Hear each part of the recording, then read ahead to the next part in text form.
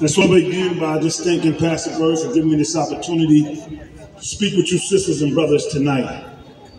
My name is Rennie. I'm Executive Director of an organization called Families and Friends of the Wrongfully Convicted, Inc. I served 27 years in prison for a crime I did not commit. This issue that we witnessed Wednesday night, it affects me well. I'm from Bevis-Stuyvesant.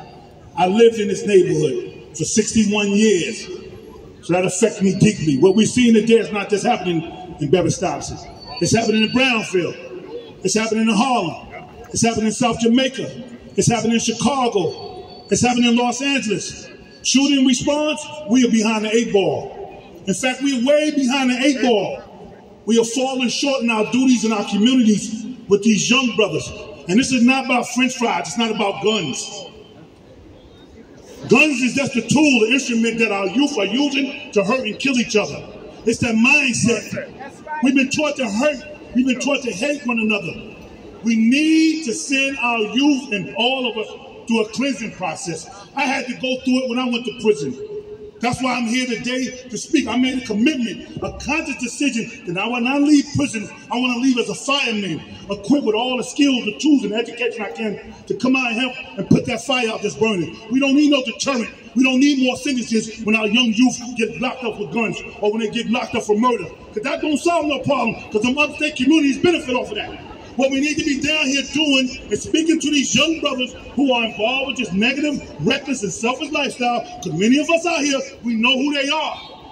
And we need to talk to them. We said there's 3 families destroyed today. What about this community? This entire community is traumatized by that act. We have to get in front of this 8 ball and doing this work.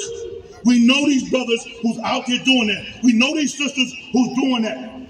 That was my daughter who passed that brother that gun. That was my son who pulled that trigger. That was my son who got killed. We are one family. That's how it was when I grew up in Bevis-Stuyvesant. And we got to get back to the ways because we're gonna be here next week. Shooting response, we behind the 8 ball, sisters and brothers. We got to get in front of the 8 ball and stop this senseless and reckless violence. We got to change the mindset of our youth, because if we take away the guns, we're going to kill each other with a stick, with a knife, with a bottle, anything that we can to get to us, because we've been taught to hate ourselves. And our enemies know this. That's why our guns is flooded with, that's why our communities are flooded with guns. When you look in the 60s and the 70s, when we was demanding our rights, you couldn't even get no guns.